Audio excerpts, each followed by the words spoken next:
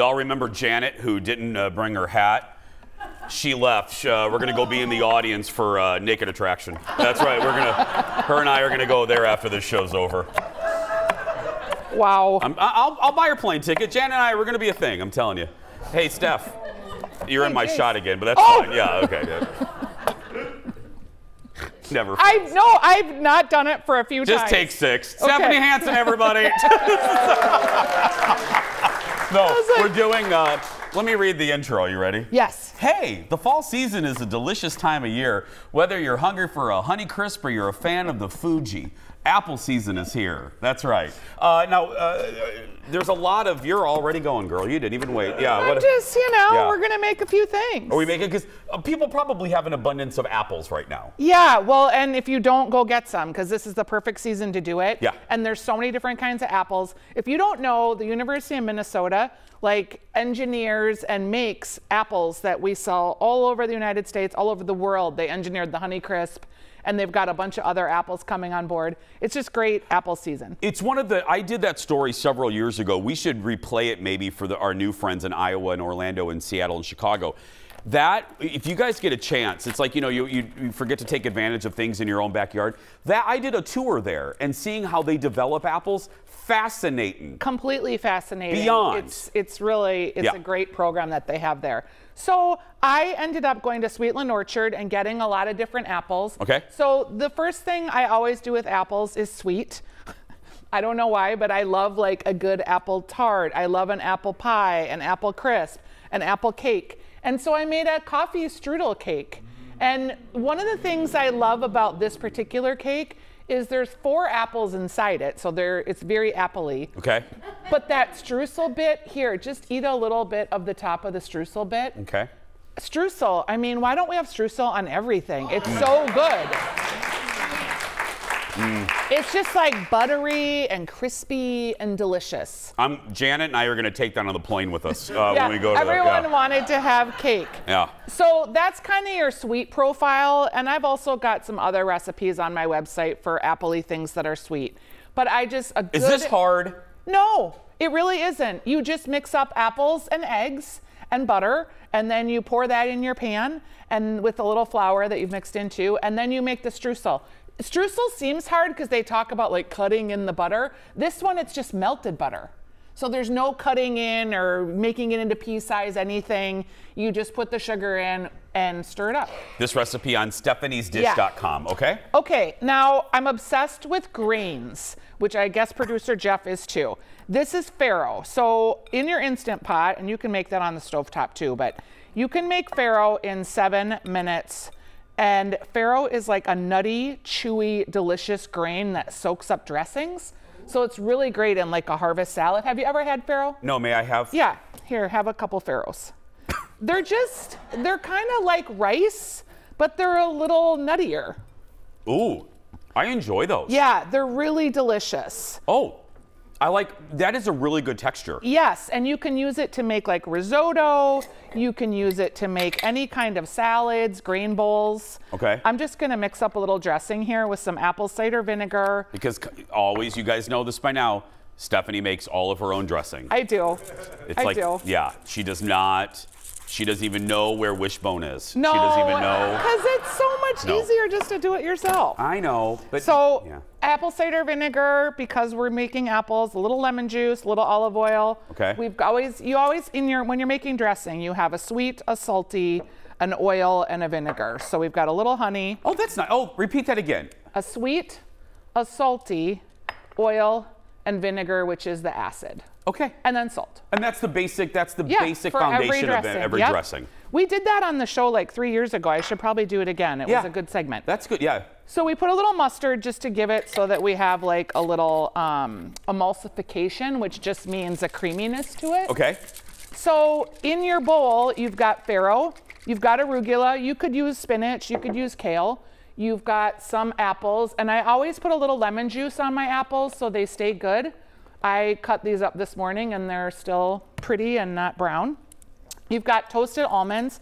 Whenever you're using nuts in a harvest salad, toast them. It brings out a lot more flavor. Okay. We've got some cranberries. I'm loving this salad. Yeah, because it's sweet, it's salty, And I like a salad with various textures. Yeah. That makes me feel full. It makes me feel like I'm not like a rabbit. Yes. You know what I mean? That I'm eating something with substance, you and know? green salads, you guys. I'm actually going to put a few more greens in there. You know what? I was just going to ask if you could.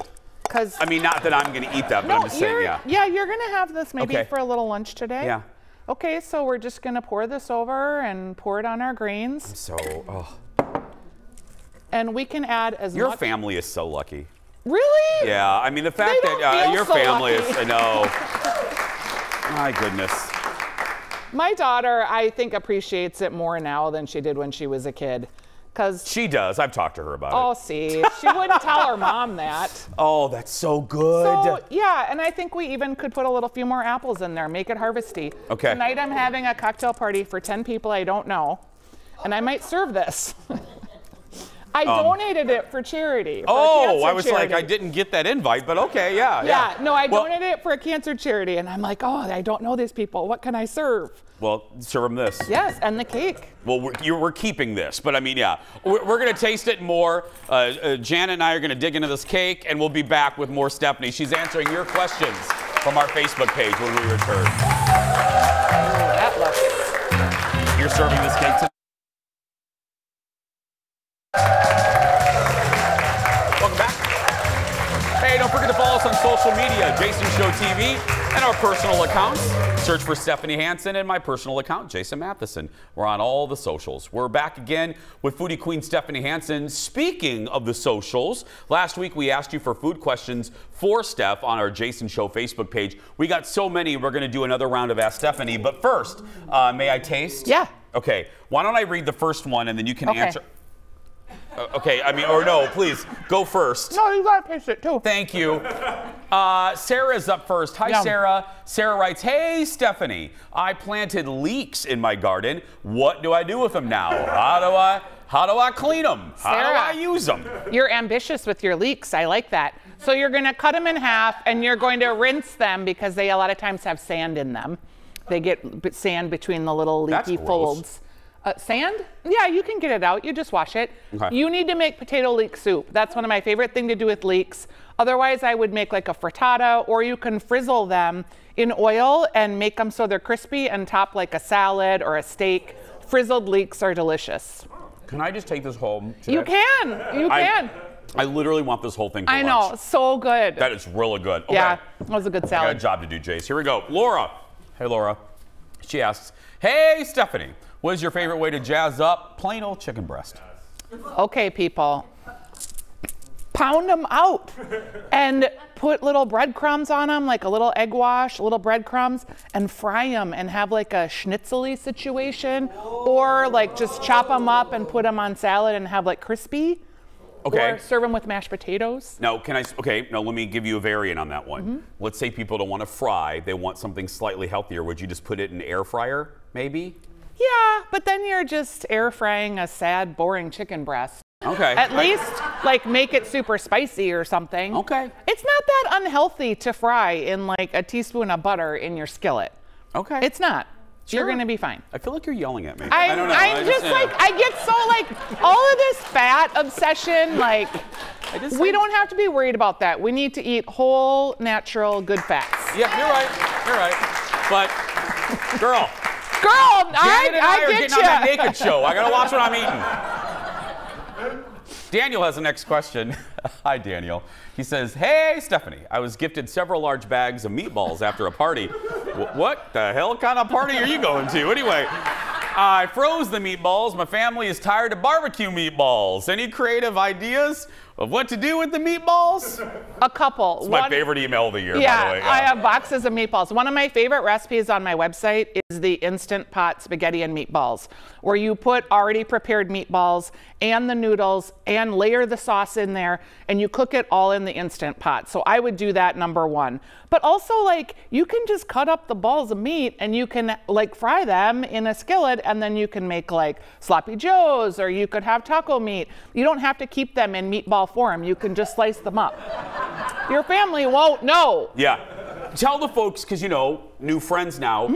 Tell the folks about, because to me it's Instant Pot and crock pot season. No, it's Croctober. Okay. It starts October 1st. Again, you're yelling at me. You're yelling at me. I think I yell a lot. No, tell everybody about your tell everybody, the new friends, about your Instant Pot land. Weekly Dish Instant Potters is our Facebook group. And October 1st is the start of Croctober.